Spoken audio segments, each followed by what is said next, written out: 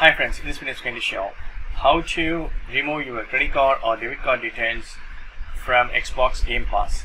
So I have got Xbox Game Pass PC. So this is an app.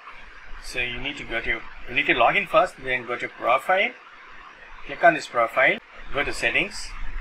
Under settings right, you can see this profile name and click on this. It will be redirected to account.microsoft.com. So you can directly log into your browser and you can do this.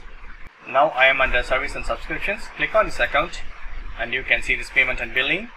Here is the payment options. So payment options here. So you can see your credit card details here and click on remove options. Remove. Are you sure you want to remove Visa? Yes, I'm going to remove it. Your Visa card has been removed. That's it. Back to payments. That's it. This is the way you can remove your debit card or credit card details from Xbox Game Pass. That's it. Thank you so much for watching. Please put comments and feedbacks in video form. Thank you. Bye.